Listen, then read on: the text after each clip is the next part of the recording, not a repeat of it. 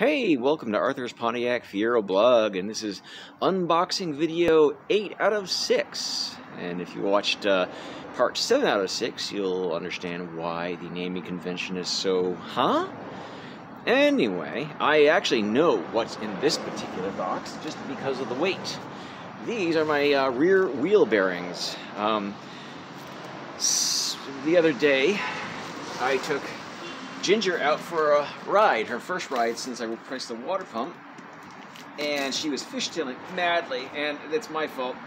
What I ended up doing was when I was... Okay, little bit of backstory here. I have a 3-gallon compressor, so when I was using a rotary tool with a compressor, I would get 20 seconds of usage and 5 minutes of charge time. 20 seconds of usage, 5 minutes of charge time. So that, as you can imagine, that was taking forever, but it was also all I had at the time. I didn't have a 20-gallon compressor like I do now.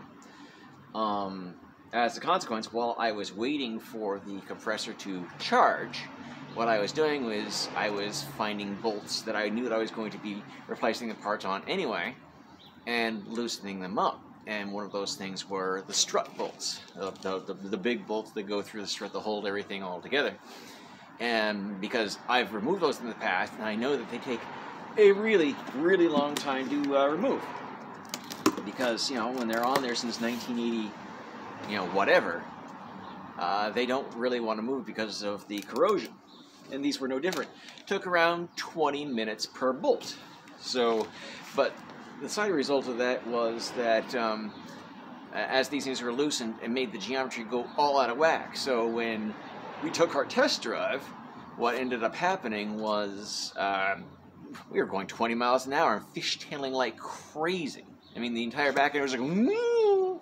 And I wish that I'd gotten video of that, but it was supposed to be a quick trip just around the block just to see, take the first drive since the water pump had been fixed, and turned out that we nearly got into an accident. So anyway, since I have to disassemble the entire rear end anyway, I've already bought the new struts and everything else.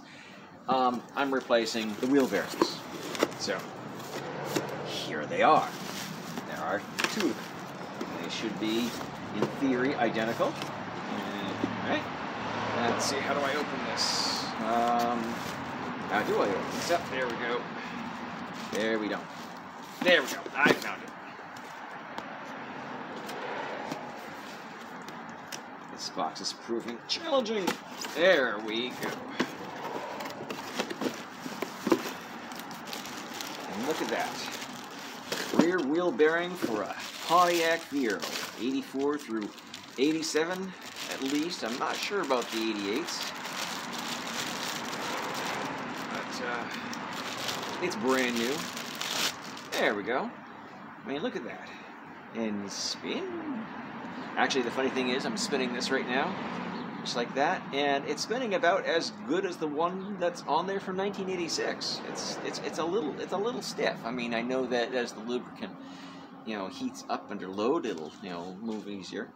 And I also know that the one that's on there now, there's nothing wrong with it. It's just rusty. But if I'm gonna take apart the entire thing anyway, I'm going to end up replacing this. Anyway, I'm not going to bother unboxing this one yet because they're identical. They are exactly the same, and it comes with the rear wheel bearing. It comes with the rear seal and a brand new axle nut.